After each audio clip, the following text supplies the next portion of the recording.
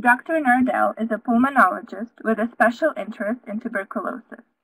He trained in pulmonary medicine at Massachusetts General Hospital with additional research training at Boston University School of Medicine. While at Boston City Hospital, Dr. Nardell became the Director of Tuberculosis Control for the City of Boston. In 1981, he became Chief of Pulmonary Medicine and Director of Tuberculosis Control for the City of Cambridge, positions that he held until 2005. His principal academic appointment is as Associate Professor of Medicine at Harvard Medical School, with secondary parallel appointments in the Department of Global Health and Social Medicine and Harvard School of Public Health. In the early 1980s, Dr. Nardell was also appointed Medical Director of Tuberculosis Control for the Massachusetts Department of Public Health, a position that he held for 18 years. Dr. Nardell is currently conducting a research project in South Africa studying the transmission of MDR-TB using large number of guinea pigs to quantify the infectiousness of MDR-TB patients and the effectiveness of various control interventions, including ultraviolet germicidal irradiation. I will now turn you over to Dr. Edward Nardell. Thank you. Thank you, Yevgenia, and welcome everyone. I hope you can hear me well, and you'll let us know if you can't. So as Yevgenia said, this is the first of three talks on infection control. I know there have been other talks in this series by my close colleague Grigory Volchenkov in Russian. Obviously this will be in English, and I hope to emphasize slightly different aspects of infection control than Grigory did. Some of you may have heard me talk about some of this previously. It has been a topic that I speak about fairly often.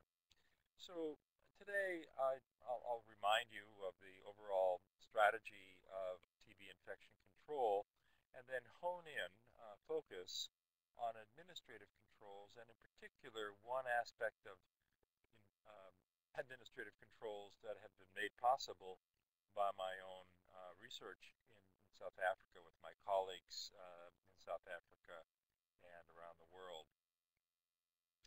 So let me advance the slides here.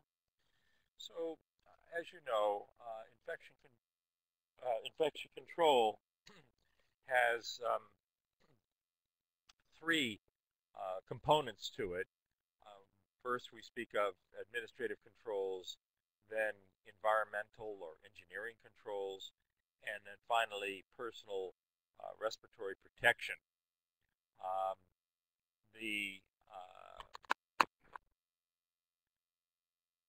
The advantages of administrative controls is that the idea is to try and prevent exposure rather than trying to deal with the organisms in the air, if you will, after exposure has occurred, which we then require engineering or environmental controls.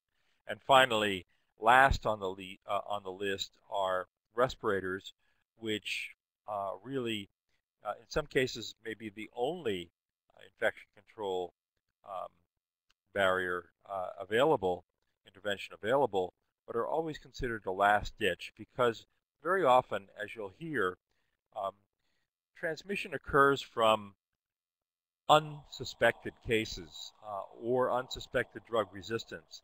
And in those cases, because the disease is unsuspected, you may not be wearing a respirator. So all the details around fit testing, and how to care for respirators are really irrelevant if you're not wearing one at the time of exposure. So going back to the beginning, we're going to talk about administrative controls, and in particular a focus of administrative controls, which I call the FAST strategy, based on the impact of effective treatment on TB transmission.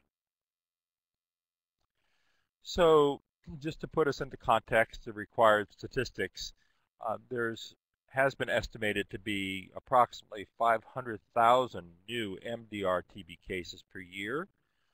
And why am I emphasizing MDR-TB? Well, I think personally I consider it the greatest threat to tuberculosis control that we're facing globally. Uh, Treating drug-susceptible TB, although it takes still a long time, 6 months of treatment, is relatively simple and relatively inexpensive in comparison to treating drug-resistant TB. And we're not doing a very good job of that, treating drug-resistant TB. First of all, most of these cases, or at least half of them, result from transmission. And in 2008, for example, there were 30,000 cases reported, which is only 7% of the estimated cases, and only 1% of those estimated cases were treated with quality assured drugs. So most cases of MDR-TB are going undiagnosed, and many of them are going untreated with effective drugs known to be effective. Now, globally, in many places, not all, patients are treated in the hospital for the first 6 months, often until culture conversion, which can happen before 6 months or after 6 months, but in general, that's a good a good estimate. And moreover, very often, since treatment of MDR-TB involves injectable drugs, kanamycin or capreomycin, oftentimes that hospitalization coincides with the time when injections are being given. Now, I will be making the argument that that probably isn't necessary, certainly not from an infection control perspective, but it may be necessary in many settings because the infrastructure for treating TB, MDR-TB in particular, on an outpatient basis may not be in place. That's been the case until recently, for example, in South Africa. Here pictured on the slide is the famous Church of Scotland Hospital ward, typical ward in many parts of the world, South America. This happens to be KwaZulu-Natal, South Africa, but a typical open ward. This was the site of the transmission of extensively drug-resistant tuberculosis, which we all read about beginning in 2006, and which really contributed to putting TB infection control on the front burner, if you will. In other words, it was neglected for many years. Suddenly, this outbreak with clear transmission of highly drug-resistant TB occurred, and then everyone was talking about infection control. To emphasize the problem of treating MDR-TB in hospitals, I show you some data from Dr. Norbert Njeki. He was the director of drug-resistant TB in South Africa. And this data is a little bit old. He presented this a few years ago, but it emphasizes the point that what South Africa was facing. Here we see the, I think, 8 provinces, 1, 2, 3, 4, 5, 6, 7, 8, 9 provinces of South Africa, and the number of registered patients in 2008. Again, not all of the patients. You can see that some provinces registered very few patients. The available beds, and the fact that in 2008 there were close to 3,000 beds short of the number of beds needed. So regardless of whether or not one wanted to do ambulatory treatment for MDR-TB, the bleak figures here of too few beds indicated that it was really quite necessary to do so. At the same time, many places, the organization that I'm affiliated with, Partners in Health here in Boston, working in Peru and Lesotho, and other groups working in Cambodia, in KwaZulu-Natal now, have begun treating MDR-TB in the community. I think that this clearly provides less opportunity for institutional transmission, but what about community transmission? And this has been a major concern of many organizations considering treating MDR-TB in the community. What about transmission if you're not in the hospital? I will make the case that, number one, you're better off in the community because things are less crowded, but also I'll make the case that once effective treatment is started, that transmission is much less likely in the community. By the way, the treatment of MDR-TB in Peru began in 1996, so we've had quite a bit of experience in the community treatment of MDR-TB beginning there, and it was a similar time in Cambodia as far as I know. Fast forwarding to the United States, even in a country with relatively little MDR-TB, we had a resurgence between 1985 and 1985 and 1992 in the United States, but that has largely gone away. But we still have residual cases, sometimes born outside the United States, sometimes from the United States. And a few years ago at CDC, some of my colleagues here, particularly Jenny Flood from California, raised a question about when we could discontinue isolation for patients with MDR-TB. Do they have to stay in until their sputum converted? What were the guidance here? And so we did a literature search, and what I'm going to show you now are some guidelines from resource-rich countries, by and large, of how long TB needs to be treated. First, drug-susceptible TB, and then drug-resistant TB. So if one looks discontinuation of airborne isolation, drug-susceptible TB, two references from the CDC, 2005, from the UK Department of Health, New York City Bureau of Tuberculosis Control, and the Public Health Agency of Canada. And you'll see that the minimum days treatment is fairly consistent, 14 days, 2 weeks. Some of you may have heard or remember that after 2 weeks, supposedly, patients are no longer infectious. I'm going to tell you where that data came from in a little while, and you'll see that it is probably a reliable number, but probably is way longer than necessary, as you'll see. In some cases, people look for 3 negative smears or not. Now, I have to mention that discontinuation of airborne isolation for drug-susceptible TB, we don't need to admit every patient with drug-susceptible TB to the hospital. So in some sense, it's a little bit ironic to speak of when you can let patients out of the hospital if they didn't have to be in the first place. So take this 14 days with a grain of salt. I think what it means is that if they are in the hospital, you really shouldn't have patients wandering around while they're infectious. And the question is, how long does it take for them to be infectious?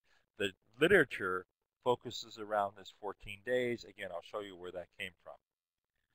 For MDR-TB, the same sources are listed, but you'll see that there really are no minimum days of treatment. And this comes from the fact that in that 1985 to 92 experience that we had, particularly in New York City, there was transmission of MDR-TB between patients, many of whom had HIV, and also to healthcare workers. And people had perhaps been following the 14-day rule, and when that happened, when transmission occurred, they said, wow, this 14-day rule doesn't apply to MDR-TB. But in fact, what happened is in most cases, those patients were being treated for drug-susceptible TB, but actually had MDR-TB. So in fact, they were not actually being treated effectively. So, but nonetheless, out of that experience came a big question mark of how long patients need to be treated before they can be discharged from the hospital, or from isolation, I should say. So there is a rich literature, and I'm not going to go through all of these studies, but I will mention some of them. And they begin with the Madras study of ambulatory treatment in 1960. Remember that in 1946, 47, we had our first drugs, streptomycin, and INH in around 52 or so, so that by 1960, the treatment for tuberculosis, by and large, was isoniazid, PAS, and streptomycin. And Andrews and a group from the British Research Council, I believe, did a control trial of treating patients at home versus in the hospital in Madras, India. And it's on that basis that we treat patients on an ambulatory basis. So they were the first to show that it could be done. There were a number of studies in the United States in 73, 74, 76 is a summary of many of these patients, of many of these studies. And this is by Annick Rion, who was a scientific director at the Union in the late 70s, and she and her colleagues put together a review paper on the impact of treatment on transmission. And to jump to the conclusion just before I get to the details, and what they found was that smear and culture correlated with infectivity only in untreated cases, that there was a discordance between the effect of treatment on culture and smear and on infectivity. Evidence that smear and culture positive TB patients on therapy do not infect skin test negative close contacts. Now, I will mention in passing an article, you can find it, by Dick Menzies from Montreal, where he takes issue with these observational studies and says, except for this first one, all of these were just observational. They weren't placebo-controlled trials and therefore subject to bias. And he isn't so sure that these papers indicating rapid effect of treatment on transmission are as clear as some of us believe.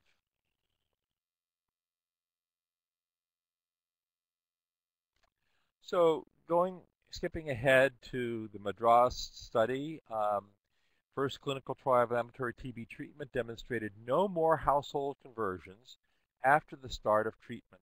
That is, that if patients were started from the beginning in the household versus being treated for as long as a year in the hospital, the number of people in the household who became infected was no different. And you could argue that most household contacts had already been exposed for months before the diagnosis and treatment started. Therefore, those who were going to get infected were already infected. The susceptible ones were already infected. And by the time the patients were no longer infectious, there was really this is the other conclusion, that patients were no longer infectious after treatment started. Riley and Moody in 1974 studied 70 household contacts of 65 new TB cases on home treatment. These were non-rifampin-based regimens. They were never hospitalized, and a series of 6 skin tests were done, showing no transmission among 25 TST negative contacts after the start of treatment. So starting patients at home, that if they weren't infected from the beginning, much like Madras showed, they didn't get infected once treatment started. And as you know, smear and culture doesn't convert immediately. It takes a while. It may take 2 months before the smear becomes negative. So something happens with treatment that prevents transmission, even though they may be smear or culture positive, emphasizing the point of Dr. Annick Rion that there's a discordance between the effect of treatment on transmission and the effect of treatment on the smear and culture. Another similar study, Gunnels, studied the contacts of 155 patients sent home after 1 month of treatment. 69 were sent home culture negative, 86 were sent home culture positive, of which 52 were smear and culture positive. Again, no difference among 284 contacts of the culture positive cases versus 216 contacts of the culture negative cases.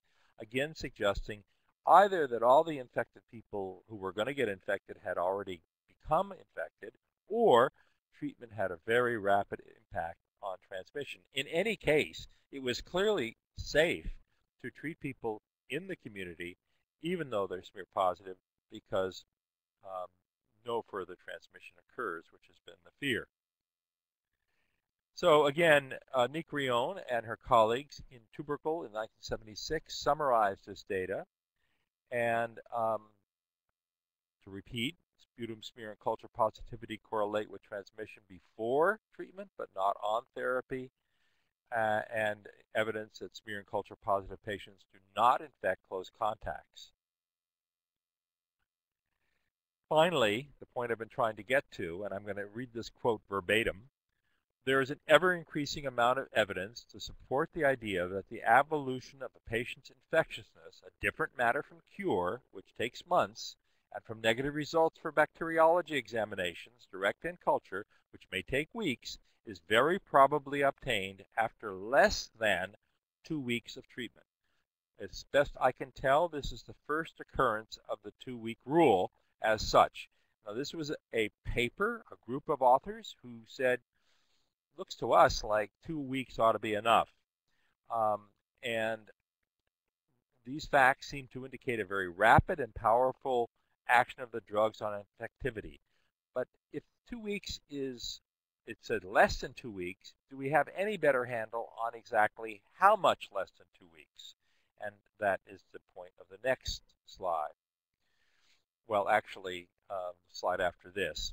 So based on these studies, there were many policies generated in the United States by the American Thoracic Society, CDC, which recommended that you could treat TB, not MDR-TB, in the general hospital. There were guidelines for discharging patients and for sending people back to work, again, all based around that 2-week rule. Another point of view, as I mentioned, is from Dick Menzies. Again, he assumes that smear positive does equal infectious, but no reported outbreaks from sources on therapy. There's one case in his paper that's mentioned of somebody who started therapy, a homeless person, and then infected some people in the emergency room, but that's all we could find. For the Madras study, he said maybe there was high rates in the community that made no difference. All the U.S. studies may have involved patient selection. Maybe they sent home the least infectious patients. But, I showed you one paper where they sent home quite a few smear-positive and culture-positive patients and concluded that smear-positive patients should be considered infectious after 2 weeks. So again, a different point of view. I don't agree with this. More recently than that, in 2010, a paper from Peru showed that in patients who are apparently cured, they may have lingering smear positivity and should be considered infectious. Again, I don't agree with that either, but I'll show you why. So in terms of when patients become non-infectious, we need to go to this experimental setup that Dr. Richard Riley did in the late 50s, early 60s in Baltimore, Maryland, where he had 6 patient beds. You're only seeing one. And all the air went to a penthouse above. This was in the VA hospital in Baltimore. And all the air went to the penthouse. And here we have hundreds of guinea pigs in these cages. And guinea pigs are highly susceptible to tuberculosis. So the air would go up here, and the guinea pigs would be skin tested each month, and you could tell each month how many guinea pigs were infected by these patients, and by connecting the drug susceptibility and by the timing, in most cases, Dr. Riley and his team could figure out which patients infected which guinea pigs. As you'll see, we're doing similar experiments in South Africa today. In his first year, they're going along, and I apologize for how difficult this is to see, but I'll point out some things. This is 1956, 1957, 1958 here, and the bars represent the number of guinea pigs that are infected. And he predicted that they'd average around 3, and you see 3 and maybe 6 and probably 4 and 5. And then for a period of time, for 4 months actually, there were no guinea pigs infected at all. And they wondered what was going wrong because they kept admitting to the patients who had smear-positive cavitary tuberculosis, strongly smear-positive cavitary tuberculosis. They really wanted to study transmission, and suddenly transmission stopped despite having 6 patients on those wards with highly um, likely to be infectious, no transmission was occurring. Later, they found out that all the patients who had previously been infected had been chronic patients, essentially treatment failures, and even though they were being treated with INH, streptomycin, PAS, they were being inadequately treated. Then suddenly they admitted patients who were drug susceptible and transmission completely stopped. And I'll get to the point of this in just 1 minute after I show you his second 2-year experiment. So in the second 2 years, knowing that or suspecting that transmission was going to be stopped by treatment, he admitted some patients who remained untreated for a while, both drug resistant and drug susceptible. Now the drug resistant could be resistant to INH, streptomycin, or PAS, but those were the only drugs available. So not truly MDR-TB, but on the other hand, almost closer to XDR-TB, because if you're resistant to INH and, say, streptomycin and were being treated with only PAS, you really were not being very well treated at all. But at any rate, let's focus on the drug susceptible. 61 patients were untreated and infected 29 guinea pigs. We're calling that 100%. 29 patients were treated, and they were treated on the very day they went into the facility. They infected 1 guinea pig. These were included by the same criteria, highly smear positive, cavitary coughing patients. So starting treatment the very day of admission reduced infectivity by 98%. The very day. This is not after 2 weeks, not after 1 week, not even after 2 days. This was the effect of the same day of treatment. The same event, the same phenomenon is probably occurring with drug-resistant TB, but number one, the drug-resistant TB patients seem to be less infectious, so the numbers were small, and variability in infectiousness is a big feature of TB, but the 11 patients who were treated seem to be less infectious than those who were not. As you'll see, Dr. Riley doesn't really want to rely on those small numbers. So, and again, I'll read this quote because it's that important. The treatment of patients, the treated patient were admitted to the ward at the time treatment was initiated, not weeks before, and were generally removed before the sputum became completely negative.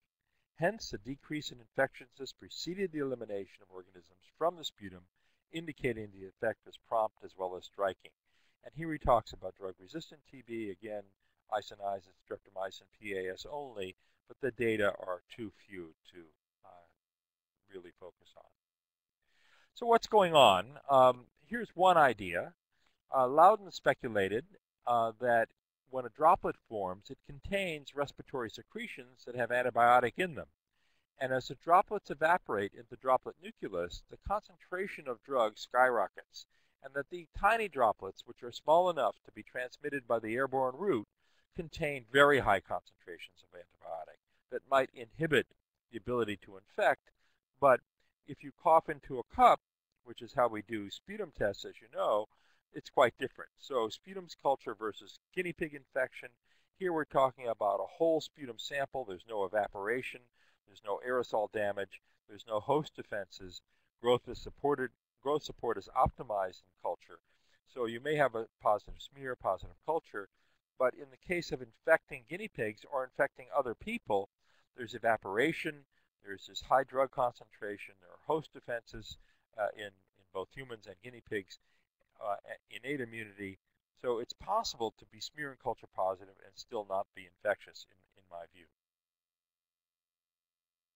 By the way, the paper supporting the work I'm about to tell you about is being published in the Gray Journal of the Union in September.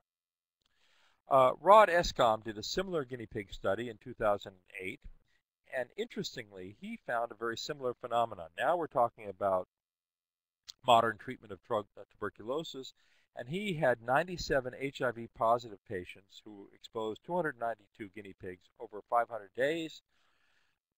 66 were smear positive,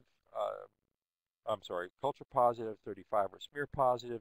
122 of 125 guinea pigs were infected by 9 unsuspected MDR patients. So the drug susceptible patients on treatment accounted for only 3 infections, 1 each. 2 had delayed treatment, and 1 had treatment stopped. So the message of this slide is exactly as Riley showed, is that transmission to guinea pigs occurred primarily from patients who are on inadequate treatment. So I'd like to offer a question for your response. Which of the following statements is false? TB treatment stops, TB transmission stops within 2 weeks of starting effective treatment. True or false? Hospitalization is required for treating newly diagnosed drug-susceptible TB patients until smear negative. Or community-based treatment of MDR-TB, usually without hospitalization, is common practice in Peru, Cambodia, Lesotho, KZN, and many other settings. Okay, so hospitalization is not required, and I'll go to my correct answer, which, of course, you're all right. You don't need to hospitalize patients for drug-susceptible TB. That may seem obvious to you. We recently admitted to a patient here with tuberculosis, a physician in Boston, and the health department was very upset with me because I did not keep her in the hospital, even though she was started on therapy. So that may be obvious, but it still remains controversial. So what about MDR-TB treatment? So we have a similar facility to Dr. Riley's and Dr. Eskom's in Mpumalanga province, South Africa. Here's the MDR-TB ward.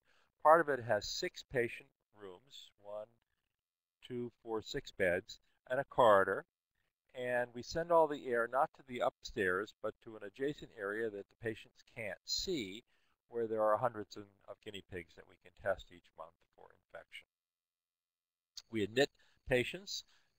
Many of them are HIV positive, but many of them still have cavitary lung disease, and you can see these are typical x-rays showing sometimes extensive disease, sometimes more limited disease, but often with cavities, as you can see in these x-rays. But again, smear positive, cavitary coughing, and recently started on therapy. So far we've done about 6 or 7 experiments, but what you see here are 4 of them, 5 of them actually. And here are the number of patients involved. And again, smear positive, cavitary coughing started on therapy, how long the exposures last, and how many in the control arm, that is no interventions, of the guinea pigs got infected. And in the first experiment, we were quite amazed that 74% of 360 guinea pigs were infected. Many of them, about a third of them, in the first month. This was much more infection than Riley had ever seen. And then the next experiment, like Riley, we were really disappointed that suddenly the 74% with 24 new patients with the same criteria, now only 10% of 90 guinea pigs became infected.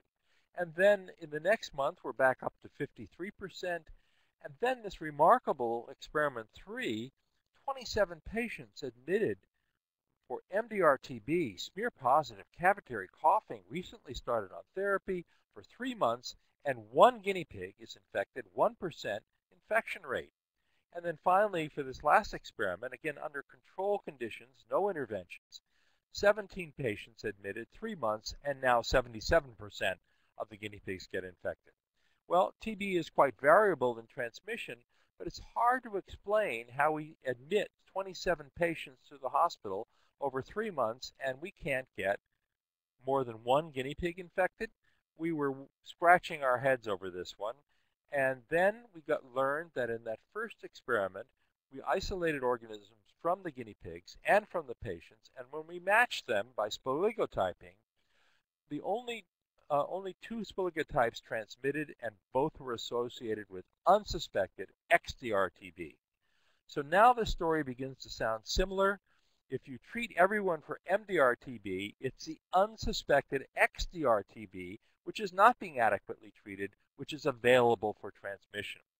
In experiment 3, where we had 27 patients over 3 months, by chance alone, we had 0 XDR-TB, and there was very little transmission. In other words, in all those 27 patients, treatment for MDR-TB started very soon after the admission, was effective in stopping transmission. So the overall message is captured here on an MDR-TB ward where everyone has MDR-TB, everyone is on MDR treatment. Those who are available for transmission have unsuspected XDR-TB. We plan to do more studies prospectively. These were all retrospective observations. Again, this will be published in September in the Gray Journal.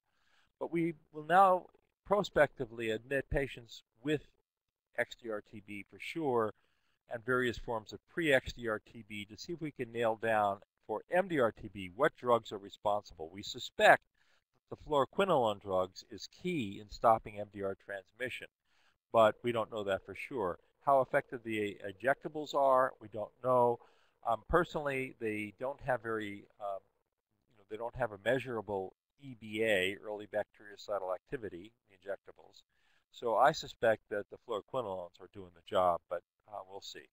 In any case, I don't think that treatment impacts XDR transmission, or we don't have proof of that. We will generate that kind of proof when we do this study in going forward. So the conclusions of this part of the talk, and then we're going to get to FAST, is that airborne transmission may be the weak link in TB propagation. Only about 1 in 3 patients with pulmonary TB infect close contacts. Very little effective treatment may tip the balance against transmission. Sputum smear positivity correlates with infectiousness only in inadequately treated patients. There's a strong rationale for the prompt diagnosis of drug resistance and prompt and effective treatment.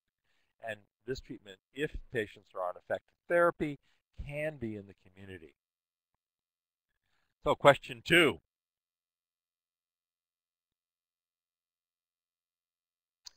Which statement is incorrect? In Riley's classic guinea pig experiments, this was one in Baltimore, effective treatment stopped transmission almost immediately. In Escambi's guinea pig study in Peru, most infections were caused by unsuspected, inadequately treated MDR-TB. And in my own study in South Africa, where all the patients were treated with MDR-TB, transmission appeared to be from unsuspected, untreated, drug-susceptible TB. As you all correctly answered, this statement is false. Obviously, again, what we found was most of the transmission occurred from unsuspected XDR-TB, and that treatment for MDR-TB stopped transmission of that. So now I'd like to move on to a concept we're calling FAST, and here you see the logo. Much of this work has been supported by USAID, and I'd like to thank my colleague at Partners in Health, Elizabeth Barrera, for her work in developing this concept as well. And you'll see some preliminary data that she's gathered in Bangladesh. So the underlying principle of FAST is that most TB transmission is not due to known or suspected patients on effective therapy. You've just seen how effective therapy stops transmission. Much of, however, traditional TB infection control focuses on known or suspected cases, where they should be isolated, how many air changes should occur or separated, whether you should wear respiratory protection, whether those respirators need to be fit tested. I would argue that that's all secondary. If you have people on effective therapy, none of that is important. The key word is effective. Rapid identification of unsuspected TB cases and unsuspected drug resistance are the absolute top priorities in infection control. Effective treatment rapidly stops TB transmission regardless of smear status.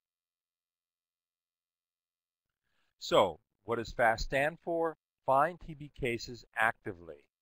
Separate and treat. Find TB cases by rapid diagnostics, so we're endorsing the WHO endorsement of expert TB or any other FAST test that follows it. But right now, that's the FAST test on the block. Line probe assays can be quick as well, but the test that we're speaking about right now is expert. Sputum smear can also be fast, but it's more limited. It doesn't tell you, it's not as sensitive as expert, and it doesn't tell you about drug susceptibility. Active case finding focuses on cough surveillance.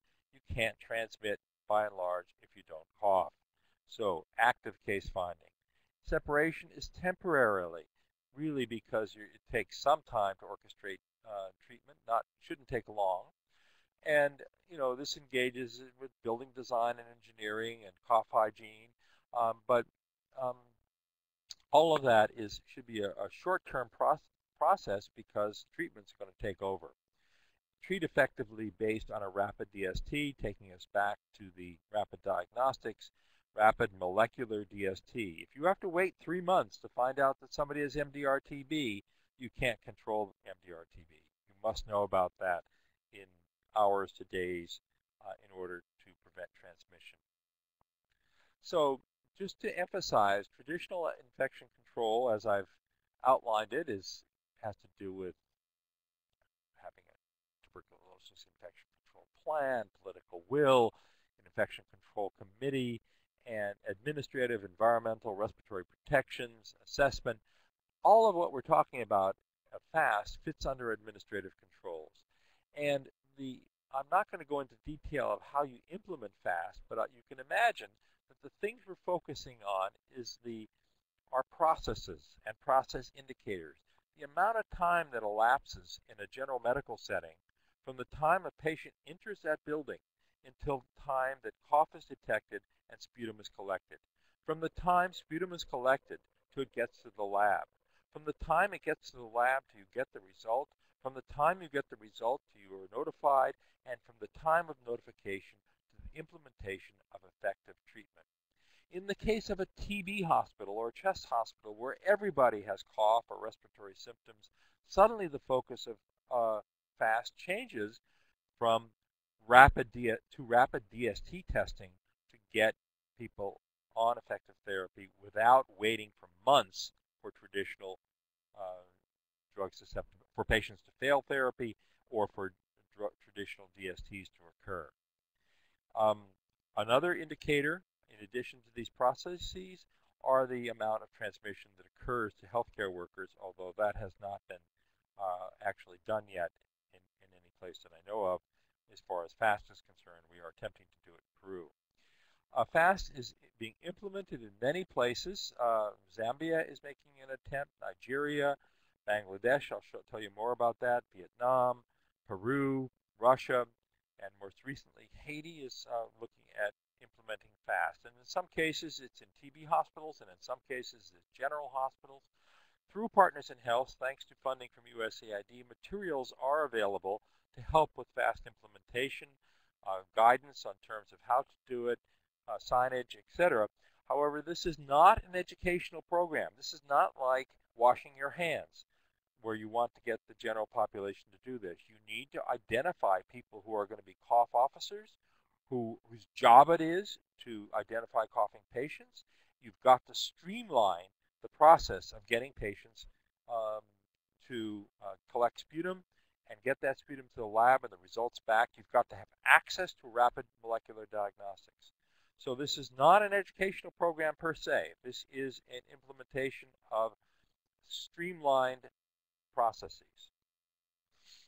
Here's some preliminary results from the National Institute of Disease of the Chest in a hospital in Dhaka, Bangladesh, thanks to my colleague Elizabeth Barrera. And again, because this is a chest hospital and everybody comes in with respiratory symptoms, this is not about cough surveillance or undiagnosed, but it is about undiagnosing unsuspected TB and unsuspected MDR-TB. And so people who come with a current TB diagnosis using this FAST approach, they've been able to identify an additional 7% MDR-TB among patients who were not suspected of having MDR-TB. Among patients who come in with other respiratory diseases with a previous TB history, they found that almost a quarter of them had unsuspected TB, maybe it should have been suspected, and some had also unsuspected MDR-TB. And patients who were admitted with other respiratory diseases, there was also about a 10% incidence of TB and several, and of course this is the largest number, and also several with unsuspected MDR-TB. Overall, 10,062 patients had specimens sent to GeneXpert for rapid diagnosis soon after admission, and 11% had unsuspected TB, and 1% had unsuspected MDR-TB. These patients would have been transmitting in that population, but now have the opportunity to institute rapid treatment, which we have shown you will stop transmission. So in summary, fast implementation leads to dramatic shortening of infectious period. You can't measure infectiousness easily, but you can measure the time periods from admission to effective therapy. And I would submit that these process indicators before and after implementation of FAST can easily document and serve for ongoing quality control and should be acceptable to funders as indication that you're doing something. Shortening the infectious period is clearly linked to transmission. And I think that is my last slide, and with that I will stop and be happy to take questions for the last 10 minutes. Oh, one more question. In the FAST approach, active case finding can be accomplished by traditional liquid culture.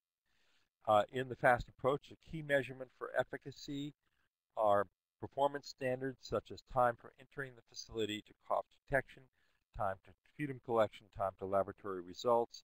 It is more important to treat TB patients effectively to stop transmission than to isolate them for 2 weeks until sputum conversion. And very good. Well, I fooled you a little bit, or I fooled some of you. I see some of you are changing your answers. Maybe it's just a matter of reading and questions that are asking for negatives may be confusing. So what I said was that liquid culture is adequate for the FAST approach. But of course, you know that BACTEC takes, at the shortest, usually 2 weeks, maybe 7 days to get some growth, but 2 weeks may take 3 weeks to get a result. That's not fast enough. So really, to adequately do this FAST approach, you need to have rapid molecular testing. You can do it with Expert in Peru because the laboratory is set up to do it. We're going to be doing it with line probe assay. Again, if it's 2 hours or if it's even 2 days, that's a dramatic improvement over business as usual in terms of waiting to find out you have either unsuspected TB or unsuspected drug resistance. So with that, now we'll take any discussion and questions you have.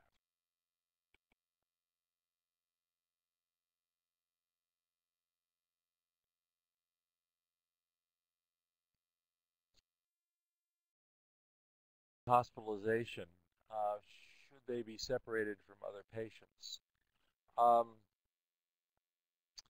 Well, I think that depends.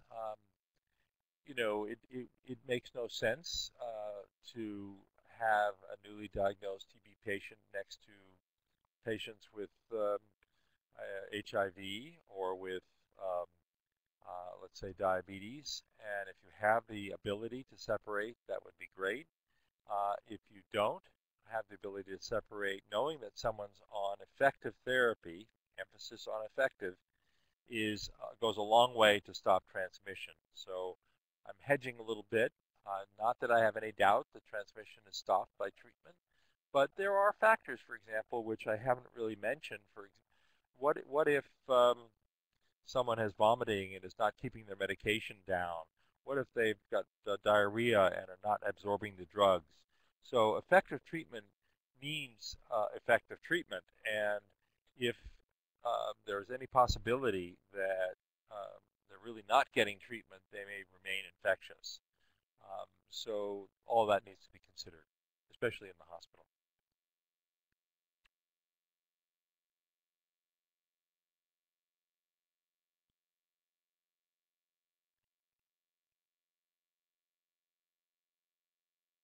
Pardon me. Okay. Sounds like we're out of questions. Yeah, it seems like if there are any more questions, feel free to contact Dr. Nardell or Elizabeth directly. And I would like to sincerely thank you, Dr. Edward Nardell, for this very informative and interesting presentation. And I would also like to thank everyone for their participation.